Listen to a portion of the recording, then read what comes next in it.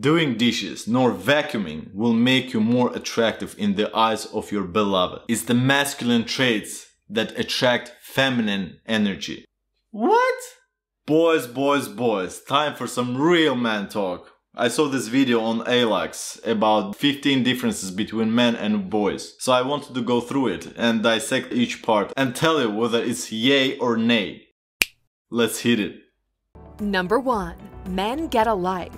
At some point in a boy's journey, there comes a time when he must stop being his mother's child and get his own home in life. Boys must get some independence from their childhood home and fend for themselves. We mean a clean break, standing on your own 2 feet kind of independence. Sure, you might need a loan or a bit of help from time to time, but for the most part, those incidences should be fewer and fewer over the years. You'll be happier not living under anyone's shadow. This will be a life lived on your own terms.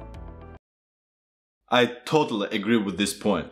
Every single man has to have his own place. I see too many young males living under the roof of their parents because it's convenient. They get all meals prepped.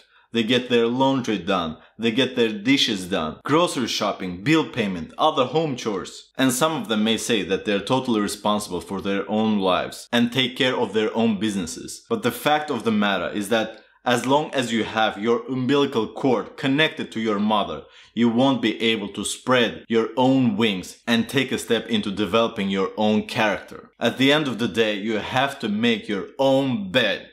And this will become a great opportunity to get to know yourself and understand your strengths and weaknesses and what you have to work on. And yes, there are some examples where you have to stay at your parents' house. Whether you are studying at university or doing some transitioning between jobs and need a place to stay for a while, having that kind of a situation has to be a temporary solution. You cannot rely on your parents indefinitely. Heck, where are you going to bring the ladies? Come on now! A true leader of a man has to be able to be dropped in an ocean and still come out of it dry. Number 2. Men drop the swag for real qualities.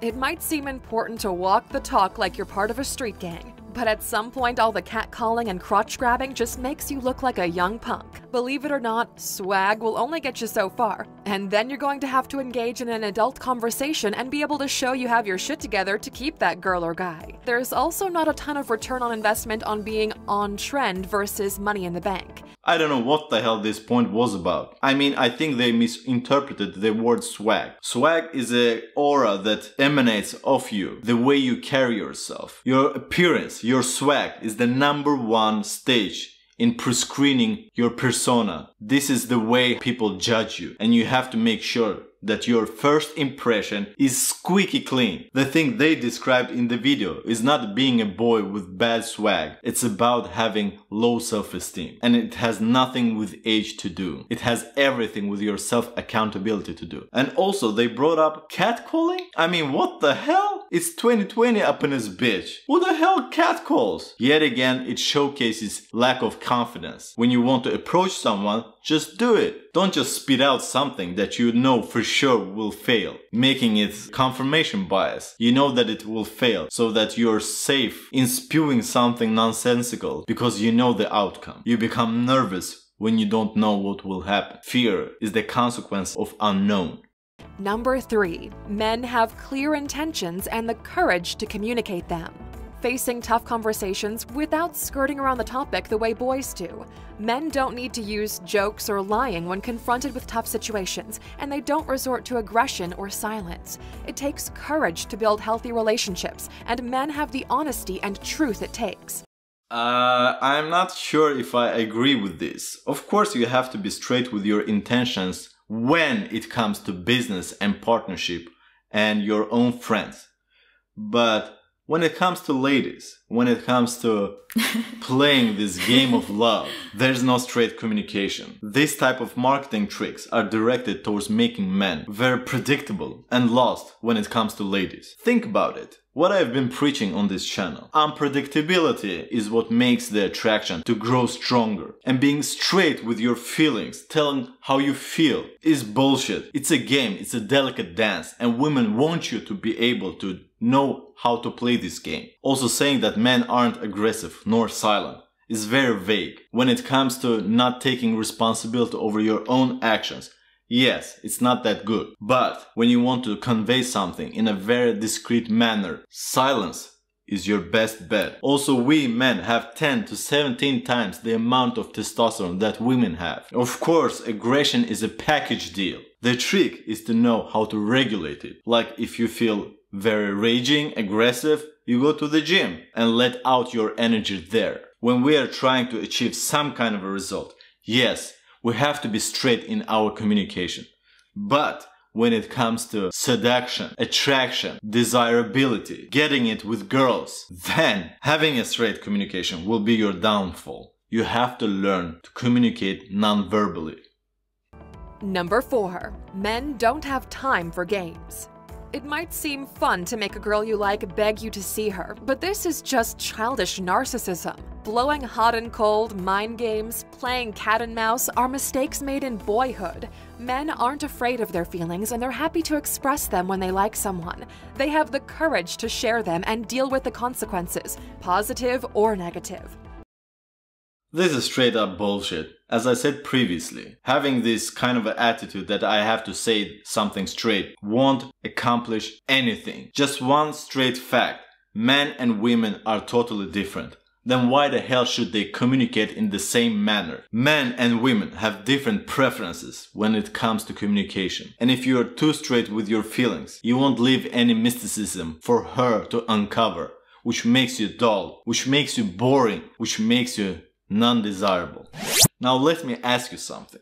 If hot and cold wouldn't be a viable way to get someone, why would they even bring this in this video? It exists purely because it works. Hot and cold is this delicate dance that I was talking about. This is a shaming tactic. If you play games, then you're a boy, you're not a man. But in reality, all people play. And women are much better at playing games than men. And I'm sitting here trying to help you to up your own game. Wearing your feelings on your sleeve will make you repel a lot of ladies. Telling how you feel gives away the power. And when you lose the power, you lose attraction. Because women would like to look up to their men if they want a true leader in a relationship. Number 5. Men don't seek validation. They're looking for partnership. Every time he does something like making the bed, you better notice, or if he goes 3 days putting the toilet seat down, you better have a special meal prepared. Living alone is unbearable for a boy because they don't have anyone telling them what a big boy they are on the regular. Men, on the other hand, are looking for someone to share their life with. They aren't seeking a partner for validation or to split the bills. They want to share their life, values, and experiences with someone they love. If someone doesn't measure up to this, a man isn't afraid to be alone and still be able to hold his head up high. I mean, I don't know what this point should communicate really, but the most important part was about not seeking validation from anyone. That goes back to the point of responsibility and self-accountability. If you are seeking validation, you define your own self-worth from the outwardly feedback. Seeking validation makes you to appear as a weak man. And nobody likes such. Number 6. There's a lot more hair, and men know what to do with it. The hell? Superficiality has nothing to do with manhood. Manhood sits up in here. It's a mindset. However you choose to groom your hair, it's up to you. I have my own opinion on the subject, but it's not that important. And if you would like to have my point of view, tell me in the comment section. Number 7. Men are happy to be equals. Oh Boys boy. need a mother to tell them what to do next, or someone to push around so they feel important. Here we Men go. don't have a need for a subordinate or a slave to feel strong or worthy. They know their true value and are secure in the role they play in the relationship. They aren't threatened by women, nor see a need to compete with them just because of their gender.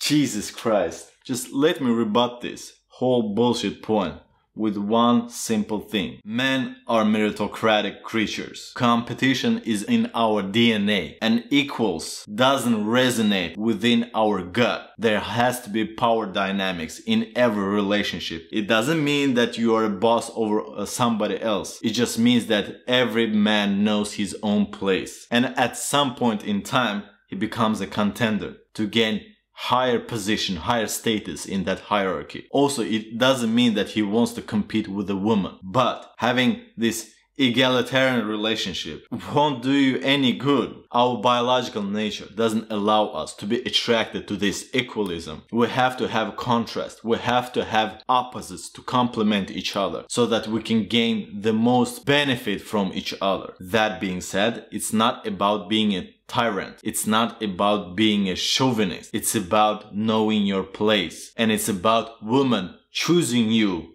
as a leader. If you're a submissive man, you will be miserable, you will be controlled, you will feel worthless. And that crap about being threatened by women, what the hell is that? Where did that come from? Why should a man be threatened by a woman? We're physically more dominant. This BS narrative about you can handle a strong, independent woman as me. It's not that men can't handle you. It's that men aren't attracted to you because you are being too masculine. A woman's power lies in her femininity, not becoming a man. A man's power lies in masculinity, not becoming a woman.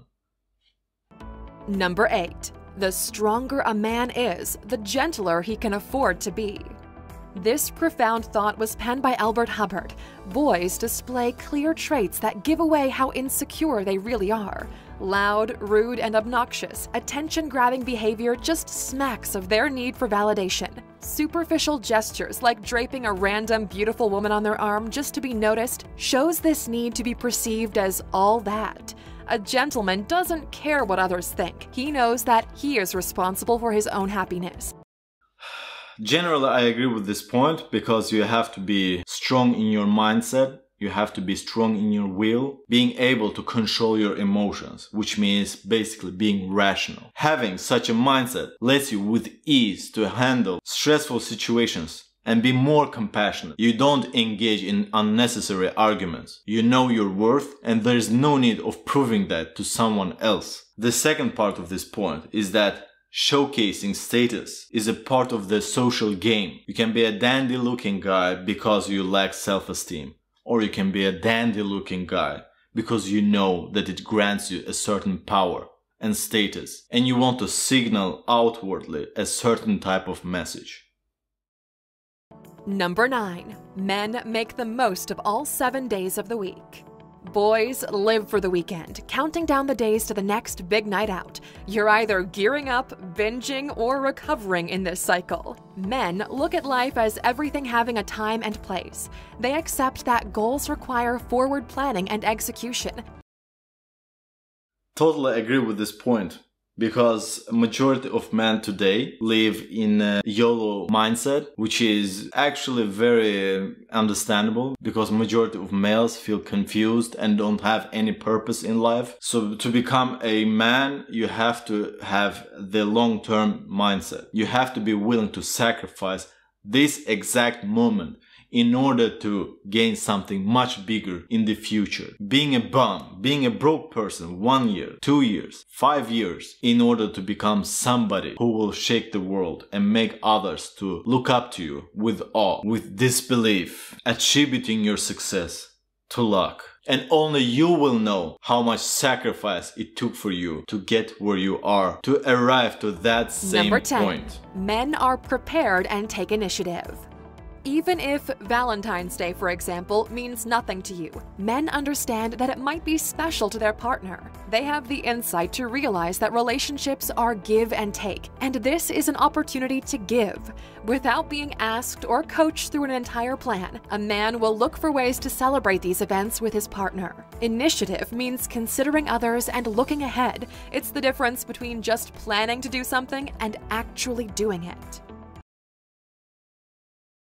You see, this is also one of those shaming tactics where they say that you have to please a woman. A man has to always please a woman, but you won't hear the opposite, that a woman has to please a man in a certain way. And the truth is, men are always looked up to take the initiative, because that's a masculine trait. But going back to previous points that I made, if you are always doing same things over and over again, taking initiatives and not getting any reciprocity, you are becoming too boring. Any kind of a relationship is a two-way street. And if your efforts aren't being responded to, you know what's up.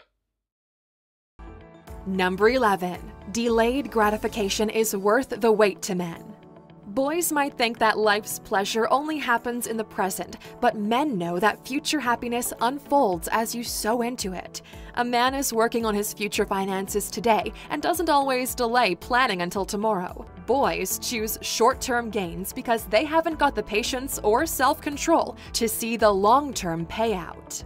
This almost resonates with the previous point that they brought up in this video, where a man does something in every day of a week. Delayed gratification, long-term thinking, being a visionary, being a strategist is necessary for you as a man to hit your stride, to reach your potential. Everything worthy in this damn life takes time to build up. And remember that every opportunity to work on yourself that you turn down, you stray further away from your real goal.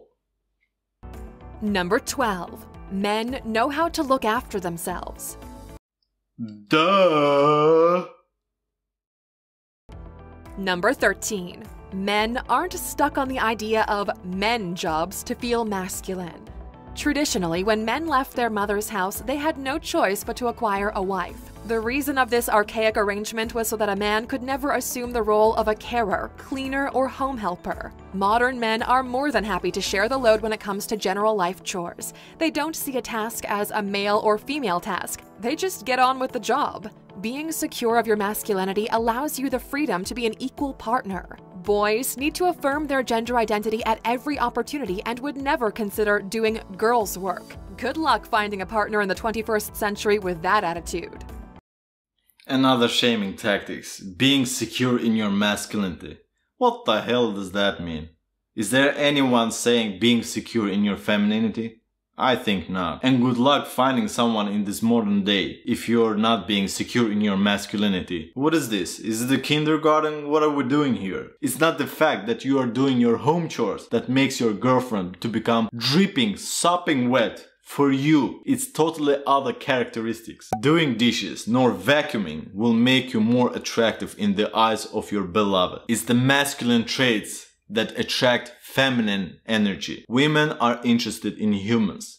Men are interested in things. That's exactly why STEM fields are dominated by men and humanitarian fields are dominated by women. In egalitarian societies like Scandinavian countries, the need for typical gender roles grows stronger for every day. It shows that when you give freedom to choose to each gender, they always gravitate to something that is biologically predetermined in them long before they're born. And one more thing, a male nanny. Number 14. Men want to please a woman. Boys want women to please them. Men know when they've struck gold and will spend the rest of their lives investing in and protecting their precious gift. Boys run after anything that glitters and aren't satisfied if every girl they meet isn't after them. Men have no time for this and will only invest in true value. They know that love is the long game. They'll put in the real work needed to keep one special person happy, rather than tickle the fancy of a few women just to keep toying them along for the thrill of the chase. This is another bullshit here. So men struck gold, but women don't struck gold. They feel pity for men, thus they give in as a consolation prize. What? This Hollywood and Disney narrative has to be the biggest hoax in the last 50-60 years. If your woman knows that nobody else wants you, she becomes very comfortable in her own position. And when she becomes comfortable, she gains much more power than she can handle. And there is a chance that she can become manipulative and control the relationship with sex. Number 15. Men want to be of substance in the world. Life isn't just about what you can get out of it, it's about what you can put into it and the type of positive difference you can make in this world. Totally agree. Man has to have a purpose in life so that they feel that they get some kind of a fulfillment out of this human experience. When a man feels lost, it becomes this existentially depressive state to be in. When you have something to look forward to, something to build up for, something to march towards, you feel so much more at ease and peace. A fulfilled man is a man who goes after greatness, both physically and mentally. Tell me your experience. What do you think? Do you agree? Do you disagree? Leave a comment. But for now, Hossein out.